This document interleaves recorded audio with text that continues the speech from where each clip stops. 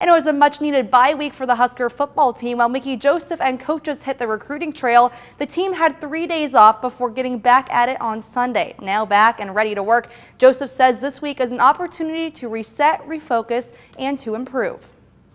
It was really good competition. We got after each other, and today we was getting ready for Indiana, and I was happy with their effort today because we talked about effort between you, and they gave us that today and last week.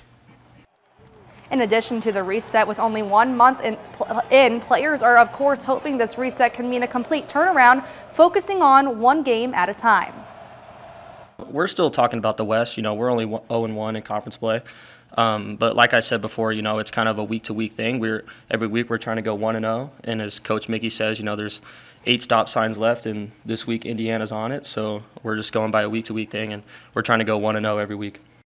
And some things to note for the team. Ethan Piper gets to start at left guard. Kevin Williams had ankle sprain surgery, so he'll be out 2 to 3 more weeks. Nebraska listed Omar Brown as nickel on this week's depth chart, and Busch has eliminated some things from Nebraska's defensive playbook and is using one-word calls from the sidelines against Indiana's fast-paced offense.